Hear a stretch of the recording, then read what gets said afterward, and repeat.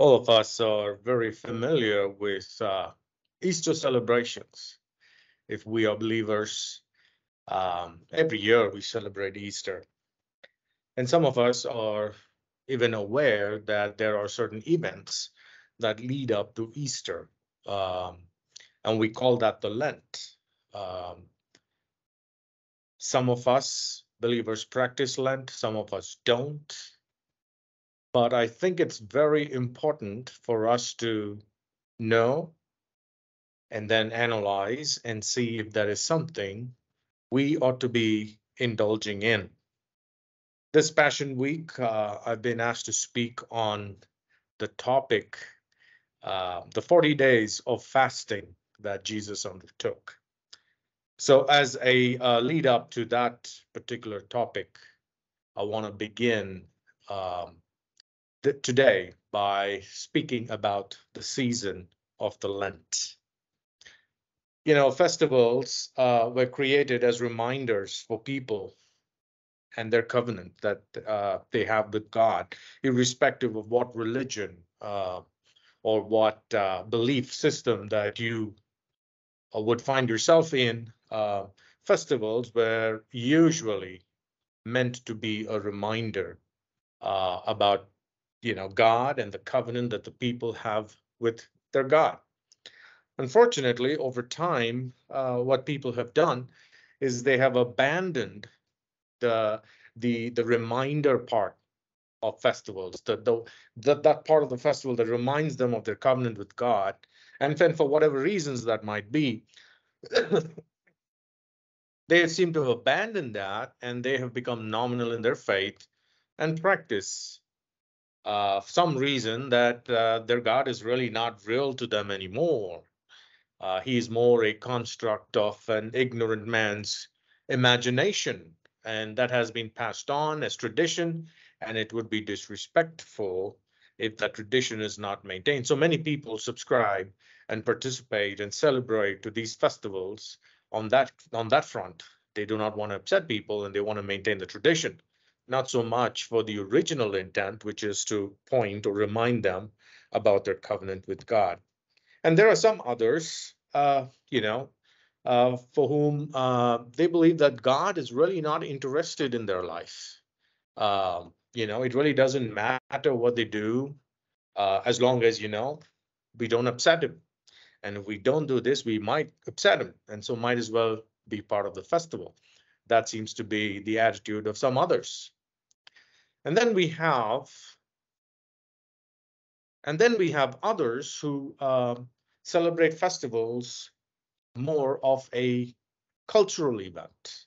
The reminder aspect is completely removed off their minds, and whatever they want to do, they do it more as a social event, a cultural event, wherein, or sometimes it's even part of a family event.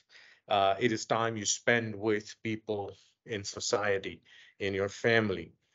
Um, and so this sociological pattern, has kind of begun to invade the church, the body of Christ. And so now you have believers also having the same attitude to certain festivals.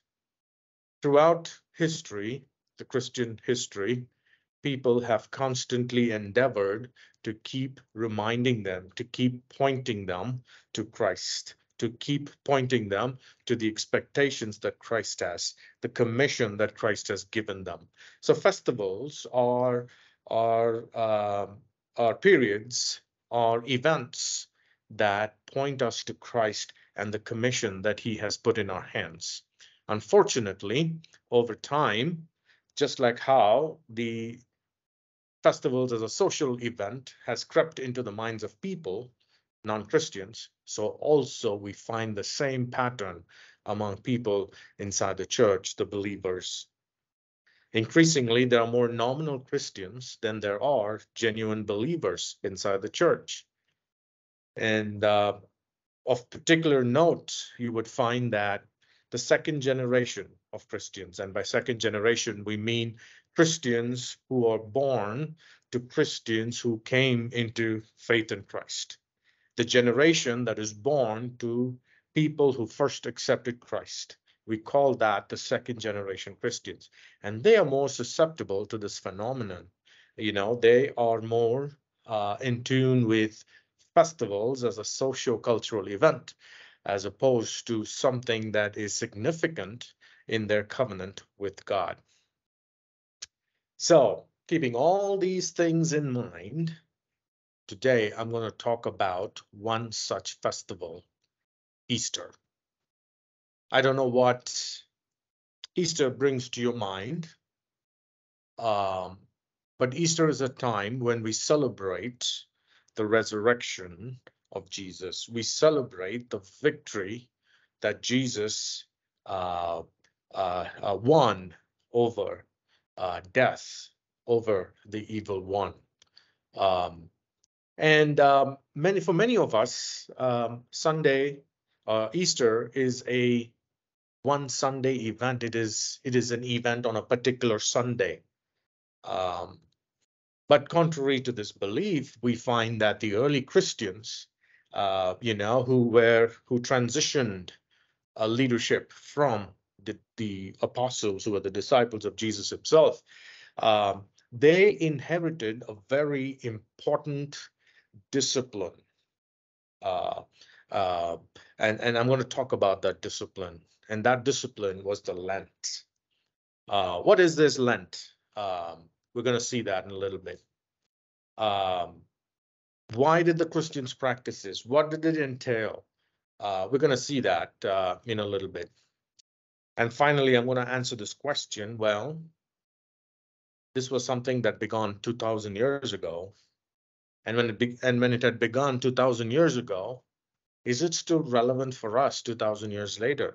Is this something we need to practice? Is it something that is applicable for us today? And I'm going to look at a very interesting text, a text that does not talk about Lent, but it talks about the intent behind Lent. Turn your Bibles to Psalms 139, 23 and 24, and keep that open.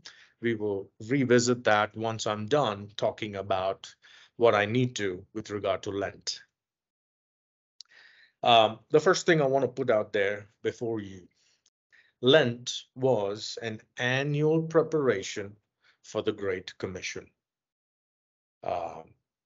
Lent was a season in the lives of believers, the early Christians, that is, the apostles who then transitioned this practice to the early Christians.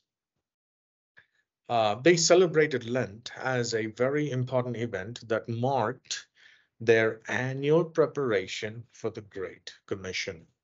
Now, why do I say this? Well, for us to understand what I'm saying here, we need to first understand what is Lent.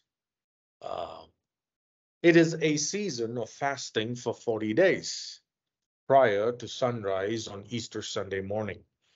So 40 days leading up to Easter sunrise would be the period that the apostles set aside, and later the early Christians set aside, as the period of the Lent. In 2023, Easter falls on Sunday, April 9, and which means Lent would be 40 days prior to sunrise on April 9, and that would be sunset on March 28, or we can take it as on February 28, or we can take it as on March 1. So beginning from the 1st of March, which is a Wednesday, to Sunday morning sunrise on April 9 would cover the period of the Lent. The word Lent was not a word that the early Christians used 2,000 years ago. Lent actually is an Anglo-Saxon usage vocabulary. And the word that the Anglo-Saxons would use to refer to the Lent was Lenten, which means the spring season. The season, particularly in the Northern Hemisphere, the season between winter and summer. So between winter and summer would be a temporary uh, adjustment period, which would be referred to as the spring. The word in Old English is translated as lengthen and refers to the spring season when the days get longer. Now, if you're a good student of geography, you would understand where this comes from. So, as the earth revolves around the sun, um, it stations itself at particular times of the year, you know, in positions that create winter and summer, depending on where you are, um, which hemisphere of the world you may be residing in. The northern hemisphere, if it has winter, then the southern hemisphere would have summer. If the southern hemisphere has winter, then the northern hemisphere would have summer. Now, keeping the Anglo-Saxons' purview, who lived predominantly in the northern hemisphere, it would be a time when the sun is moving from the winter solstice to the summer solstice, somewhere in between. Uh, what happens is during the winter, the days are shorter. The amount of exposure to sunlight is lesser. So the days are shorter, the nights are longer. And as they get closer, as they transition from winter solstice to summer solstice, they hit spring in between. And that's when the days begin to increase in time. It lengthens. And therefore, the word lengthen, from which we get the word Lent. What was the purpose of the Lent? Okay, this is what the Lent was. It was for a period of 40 days. And, we got the background idea as to why it was called Lent. What is the purpose of the Lent? Traditionally, there are three things that are considered to be the pillars of the Lent season. First, it is a time of communicating with God. Back in the day, when copies of the scripture were not available, it was time spent in prayer, but it was time spent in prayer where you don't speak much, but in prayer, you listen to God speak to you. Nowadays, in addition to prayer, since we have copies of the scripture available with us, people would do both. They would pray and they would also read scripture to hear from God what he has for them to listen to, what he wants them to do, what he wants them to change, what he wants them to let go of. Uh, it is an intentionally setting aside time to be spent more listening to God and seeing if there are things that God wants us to be purified from, things that God is pointing to us as baggage that we are carrying, things that God is pointing to us and saying, you cannot be a believer and be doing these things. So it is a time when we spend in prayer and in scripture reading where we are not the ones who are talking, but we are the ones who are listening, and we are trying to listen to what God has to say to each one of us. It is also uh, it is also a time when people would give in order to display the attitude of servitude, uh, by serving the poor, by giving alms to the poor, by making considerable uh, gifts and donations and whatever that you find somebody in need needs to be addressed with. You identify needs and then you do your little bit in giving towards those needs. Now, this is not charitable giving. This is not giving, um, to make you feel good. No, this is celebrating what Jesus did on the cross. Jesus gave his life on the cross for us, for me. And as I keep reminding myself about what Jesus did on the cross, I want to practice that. I want to honor that. I want to respect that by celebrating giving myself, giving to somebody else in need, just like how Christ gave himself for my need, my salvation. The third thing is it is also a time when we abstain and we try to control our urges.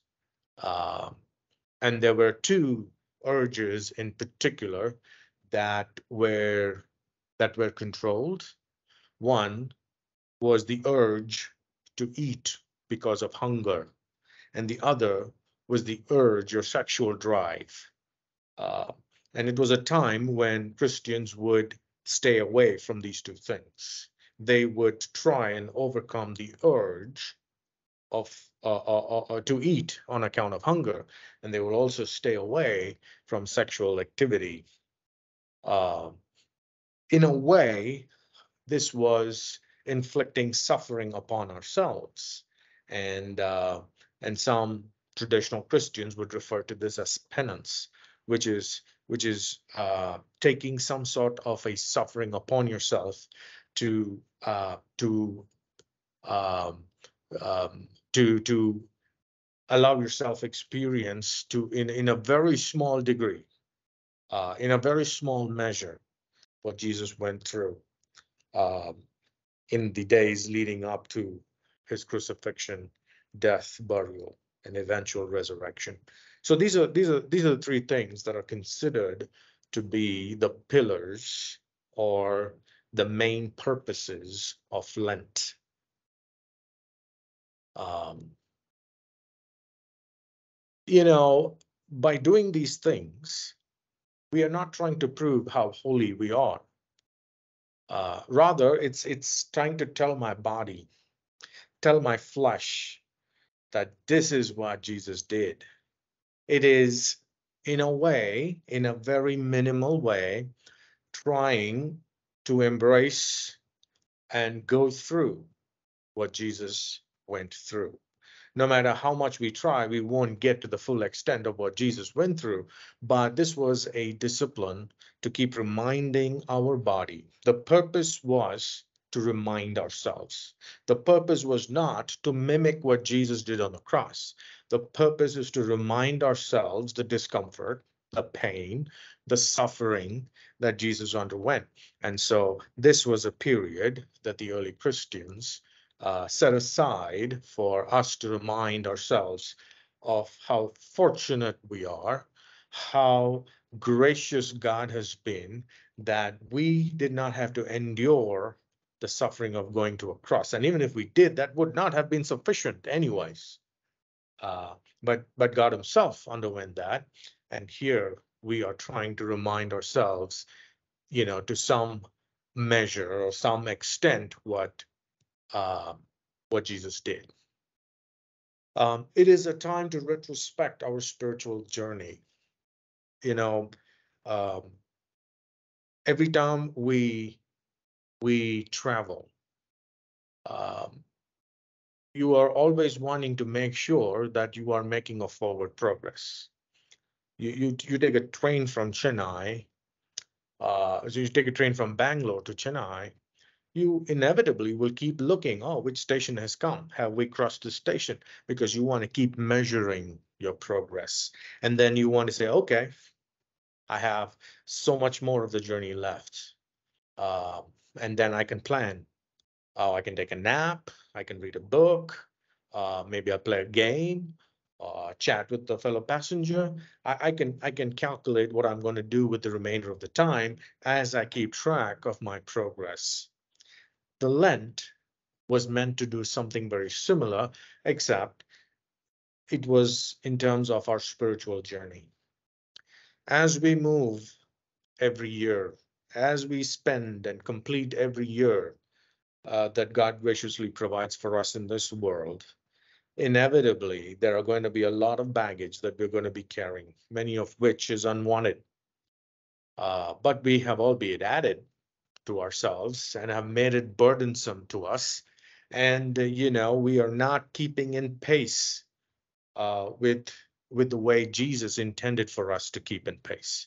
And so Lent becomes a very important period when I introspect and retrospect and look for areas in my life for God to point out. Remember, I said prayer and scripture is to listen to God speak, not you speak, right? So I listen to God and I want Him to point out and say, hey, these are areas that you need to change. This is, excuse me, this is an unwanted burden or baggage that you're carrying that's slowing you down. You need to make a change. That could be a change to my career. That could be a change to my life status from being single to being married. Uh, you know, for some of us, it is, from being dependent on someone to becoming independent. For others of us, it might be in terms of um, the way we spend our life. God might be telling you spending too much time with friends, or God might be saying you're spending too less time with your kids. You're spending too less time with your spouse, listening to what God is telling us. Very, very important uh, purpose of Lent.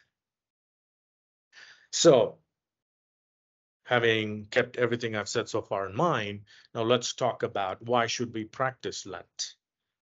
Uh, as I said, it was a discipline that was set by the early Christians to imitate the 40 days of fasting that Jesus undertook before launching into the last 3 years of his ministry, culminating in his death, burial, and resurrection. So this was not a practice that they just came out of the blue. Uh, they wanted, they wanted to imitate what Jesus did. Now, why did they want to do that? Well, they wanted to do that um, because that's what Jesus did before the season of ministry. Um, for us, God has called us to participate in the Great Commission. For us, everything we do is ministry. Um, For us, being a husband is a ministry. Being a wife is a ministry. Being a mother is a ministry. Being a father is a ministry. Uh, being a good employee is a ministry. Being a good boss is a ministry. Everything we do is a ministry. And Jesus himself took time off to prepare himself for ministry. And the disciples, the apostles, they thought it fit. When Jesus himself did that, so should we. And they brought about this uh, practice of Lent. After Jesus' ascension into heaven, the church was instituted to be the visible reality of Jesus. We are the body of Christ. Why? Because the body of Christ is not here anymore. It's back. It's back in heaven. It's at the right hand of God, seated on the throne. That's where Jesus is bodily right now. But even though he ascended to that position, he's left behind another body of his, which is you and me, the church. Uh, and just as how Jesus practiced fasting to prepare himself for ministry, so also the body of Christ came up with the practice of Lent to prepare themselves for the ministry that God has bestowed upon them and entrusted into their hands. The early church, in recognition of this reality, practiced the discipline of Lent to do what Jesus did. Lent is a time of purification and renewal, so as to prepare for a season of the church's ministry ahead.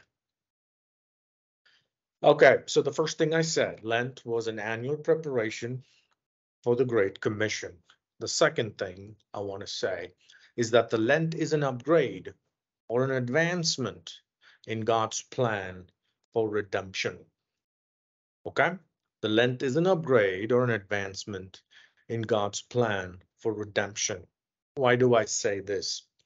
Well, why 40 days? Why did Jesus choose 40 days? There is a reason why Jesus chose 40 days, and there's a reason why the apostles and the early Christians continued the tradition of 40 days. There are numbers in Scripture that you know have a significance. These numerical values have significance. For example, the number 40. Every time this is used in Scripture, it's used to signify God's mighty act in the advancement of his redemptive plan. We see that throughout the scriptures. And here are some examples. Noah's flood was for 40 days. Uh, Israel went through the wilderness experience for 40 years. Moses fasted on the mountain for 40 days. The spies in the land of Canaan were sent into the land to spy for 40 days. Goliath defied the army of Israel for 40 days before before David confronts him and defeats him.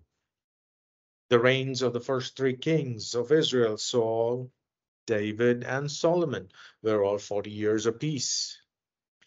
Jonah's warning to Nineveh was 40 days.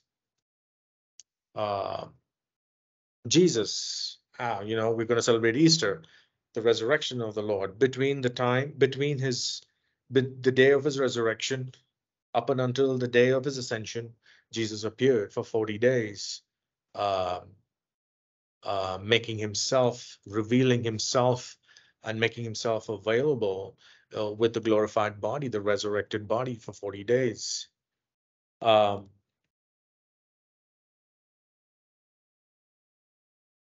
So I find that 40 has the significance of being an advancement in God's plan, his plan of redemption in particular.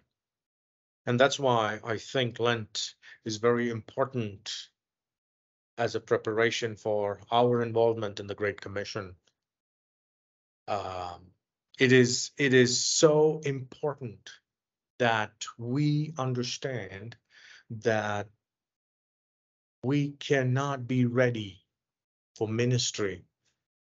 We cannot run like a machine when it comes to ministry. There are going to be a lot of things that we need to deal with. Every company has a human resource department that ensures that the labor force is healthy and labor force is active and labor force is satisfied, and that there's an ongoing activity and measures taken to ensure that the labor productivity is on par with the management's expectations. Something similar here. If I am not preparing for ministry, my productivity will be bad. If I am not preparing for my ministry as a father to my children, if I'm not preparing as a ministry as a husband to my wife, if I'm not preparing as a as a good preacher or teacher to the people to whom I preach and teach, it's not going to be impactful. It's not going to be productive, and I'm going to get frustrated. And I find at times I get frustrated. Why do I get frustrated? Well, there was something lacking in what I'm doing. And what is that lacking in what I'm doing? That very thing that I need to upgrade myself and advance myself as I participate in God's plan for redemption. Lent was a season that Jesus inaugurated, and the disciples caught on, and the apostles made it an essential discipline. I think we need to consider that. What really happens when I do Lent, when I practice Lent. Yeah, I do fasting. I keep myself away from the urges of life. I listen to God. I try to give to poor people. All that is true. But if you have done a good 40-day Lent, the the best outcome of that will be evident in the remaining 325 days of the year where you are out there ministering in the varied capacities God has enabled you and me. If I'm not productive there, if I'm not effective there, there's something wrong between me and God. Lent provides that opportunity for us. As I said at the beginning, Psalm 139, verse 23 and 24, search me, O God, and know my heart. Try me and know my thoughts. See if there is any hurtful way in me, and lead me to the way everlasting. A Psalm of David. Uh, and this is exactly what we do during Lent. We ask God to cleanse us, purify us, renew us. I say, God, I cannot live an unproductive life. I cannot be frustrated with what you have called me to do. I need help. And I know for me to be productive in ministry, I need to be cleansed internally. For me to be for me to be impactful in ministry, I need to be rejuvenated. I need to be unwanted baggage in me to be removed. And so, like the psalmist David, Lord, I present myself, cleanse me for the busy season of ministry ahead. And that's the message I want to leave with you today. Be cleansed for the busy ministry season of ministry ahead. We need it.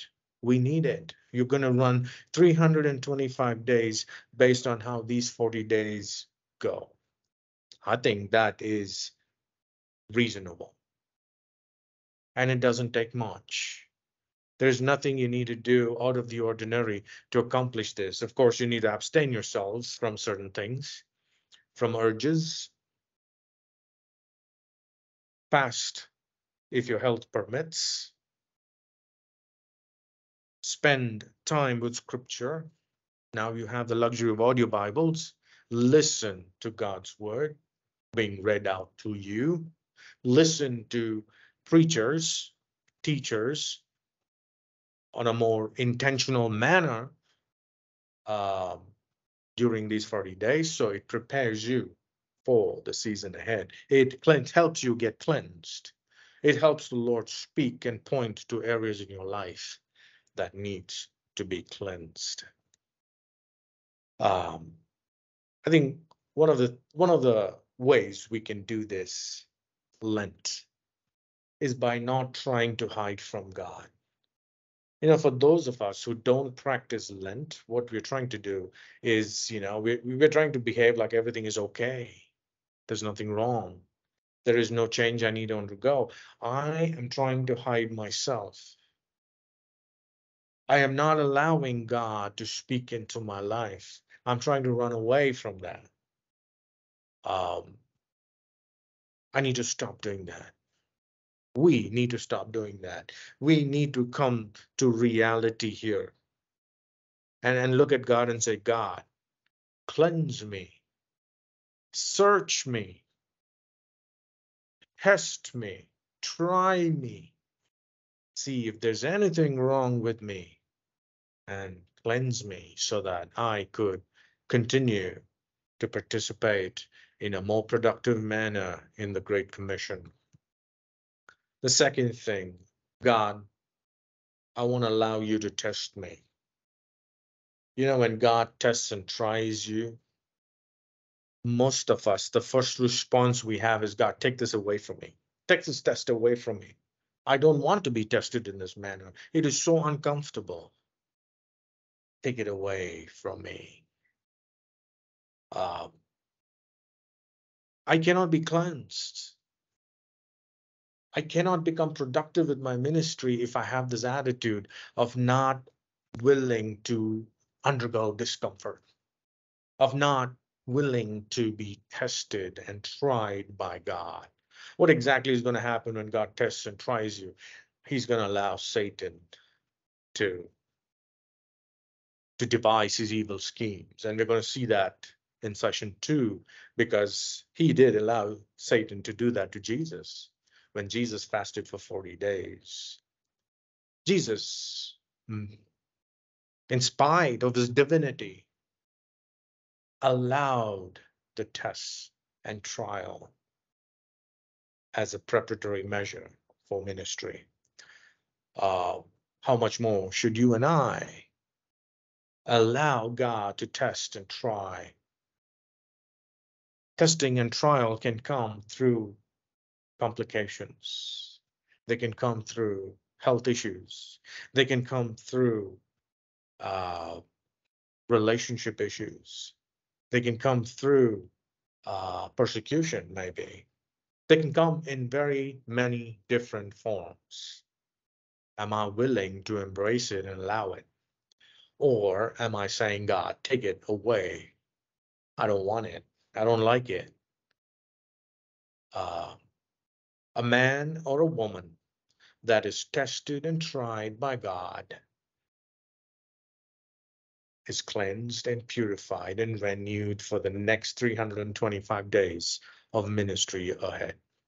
And finally, it's one thing to be daring to allow tests and trials, and it's another thing to submit in humility to God and say, God, I allowed these things. I asked of these things from you. Now give me the strength to endure it. Give me the strength to overcome it. Give me the strength to be triumphant with it. My prayer should not be, God, I take away this test, but rather my prayer should be, God, give me the strength to pass this test. When I go to an examination hall, I look at the question paper. If it's very difficult, I do not return the question paper and come back home.